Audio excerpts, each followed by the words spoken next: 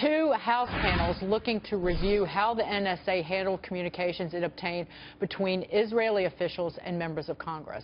This happening while Israel was lobbying to block the Iran nuclear deal. The Wall Street Journal reporting that the NSA maintained surveillance of Israel's Prime Minister Benjamin Netanyahu and other U.S. allies despite a promise from President Obama 2 years ago that the practice would end.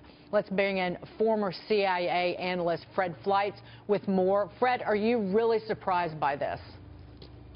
Well, Dagen, good morning. I'm not surprised that nations spy on other nations.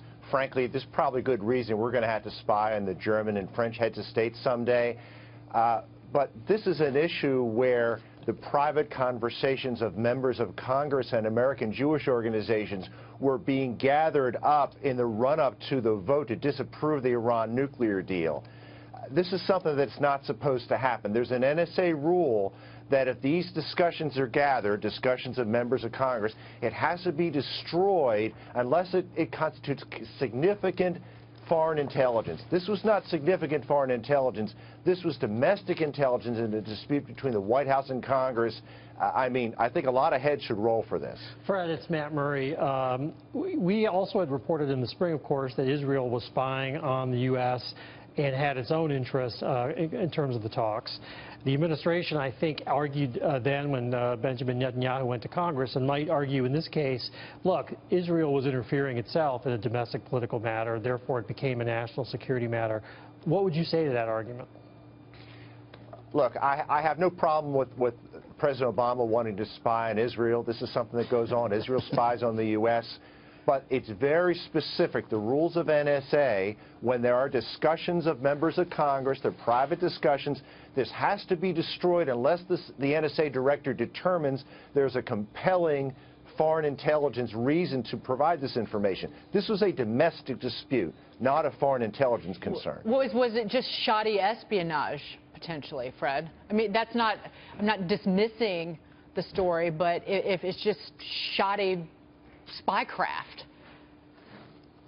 Well, there's two things here. NSA had a responsibility not to provide this information. Where are the whistleblowers? You talked about Edward Snowden, you know, basically being a repugnant individual. This was obviously a violation of NSA procedures. Where were the analysts and officials coming forward to Congress or to their inspector general saying this was going on? I was in the intelligence business for 25 years. I would never have been a party to this. So, really quick, sorry, Kevin. So whose heads do you think should roll then? How far up the chain does it go? Well, the NSA director was supposed to issue a waiver to allow this type of information. The private discussion of congressmen had provided to the Hill, to the White House.